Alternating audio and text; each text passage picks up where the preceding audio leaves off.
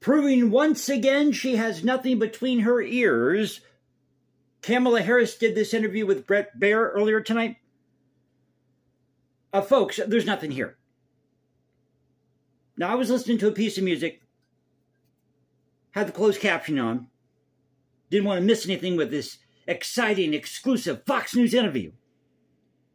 Baier and Kamala Harris. What she's going to do for America.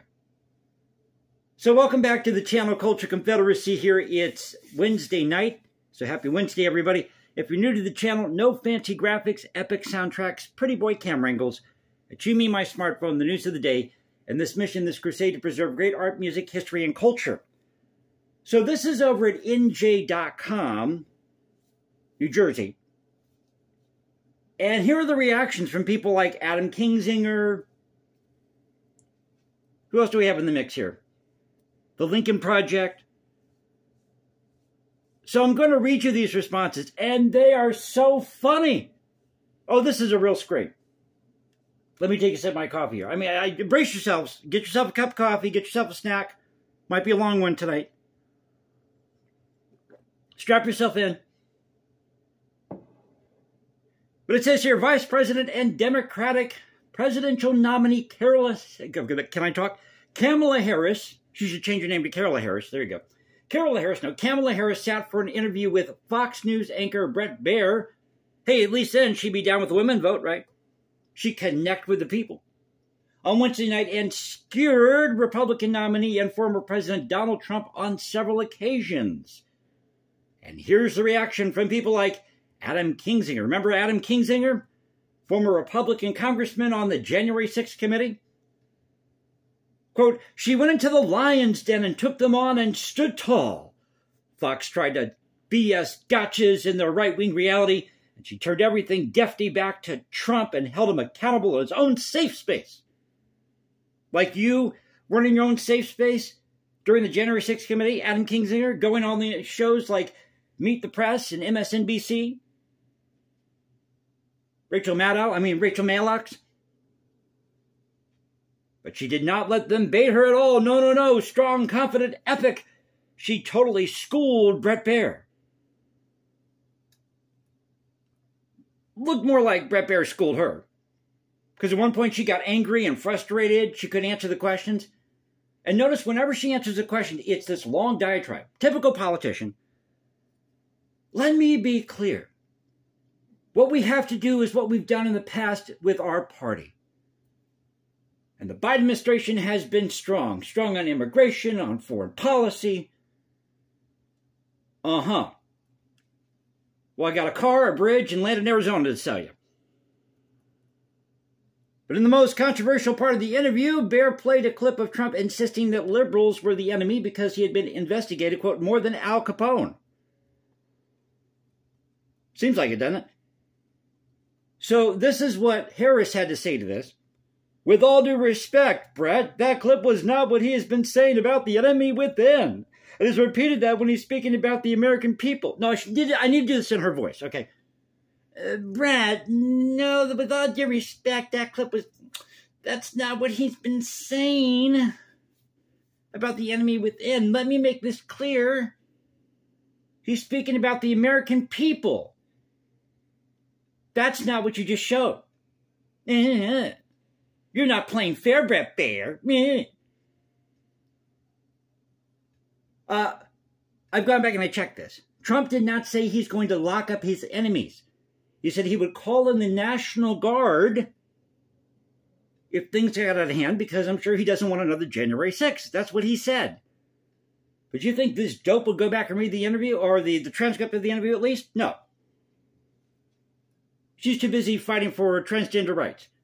Paying for all those transgender surgeries in California. So the reaction, let me read you a little more of this reaction. It continues. You didn't show me that, she said. No, let me do it in her voice. You didn't show me that, Brett. You and I both know that he has talked about turning the American military on the American people. He has talked about locking people up because they disagree with him. This is a democracy. Well, this is actually a federal republic. Confederation of States, Kamala Harris. If you don't know that, you shouldn't be president of the United States. The President of the United States should be willing to be able to handle criticism without saying he'd lock people up for doing it. Again, Trump never said that. Who went after Trump? You guys did, and I'm an independent voter. So then Senator Claire McCaskill chimes in, quote, if anyone is trying to figure out who is stronger, Kamala is going on Fox News, and even the MAGA folks know he would never, ever be brave enough to do an interview on MSNBC. Really?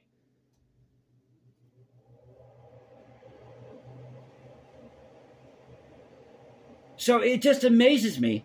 Now, here's the reaction from, they say here, from Dana Perino, admitting that Harris was fairly effective. Now, let's be honest, the presidency has become nothing more than a popularity contest. It has nothing to do with foreign policy or transgender rights, LGBTQ rights, whatever you want to call it.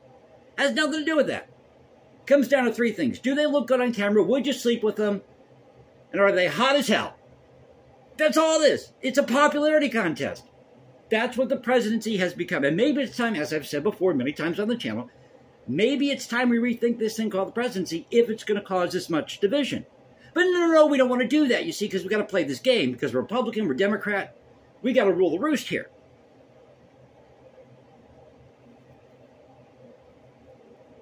So then author David Rothkopf, whatever his name is, he chimed in, time after time after time, Kamala Harris has been tested and triumphed with flying colors.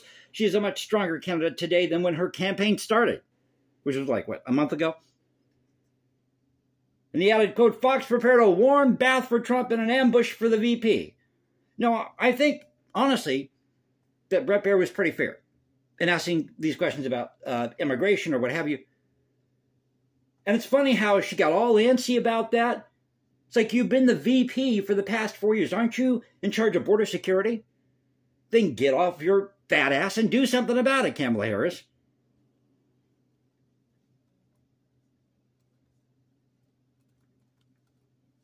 She emerged stronger while both Trump and Fox revealed their profound weakness. Well, I think it's pretty weak when you can't answer a straight question. You see, if I were running for president, I'd tell you hell like it is.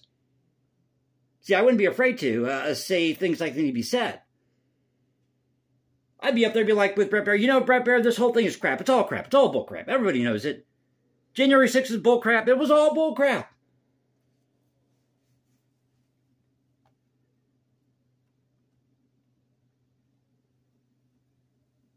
So somebody on X, James Fallow, wondered how Trump would fare in a similar situation. When watching Kamala Harris with Bret Baier on Fox just now, imagine for a second Donald Trump trying to answer questions for half an hour from Rachel Maddow or Lawrence O'Donnell. Like I said, I'm doing this cold, okay? So can't even read tonight. But you get the drift here. So on and on it goes in this article here, NJ.com. Thought I'd share this with you. So all these reactions to this Bret Baier Kamala Harris interview, and folks, there was nothing there, nothing we haven't seen before. She can't answer a straight question, and I have a hunch at the very last minute the Democrats are going to try to ditch her ass. That's what I'm thinking. And they picked the wrong time, I think, to do this interview. During the dinner hour? Well, maybe you can catch people home during the dinner hour, okay. But I think maybe something in prime time would have been better, maybe like 8 o'clock, 9 o'clock.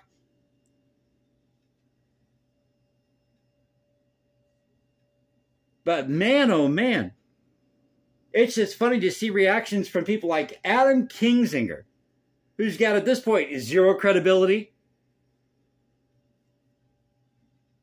So I hope you enjoyed the video. If you did, you know what to do. You can follow me at Instagram, #JasonComposes, because I write music in my spare time, or go to X, Culture Confederacy, at Culture Confed 1 on X. Now you can find me at Substack. This is the Culture Confederacy saying peace out, stay safe, everybody. God bless this thing called the United States. I'll catch you next time, and y'all have a great Wednesday night. Take care.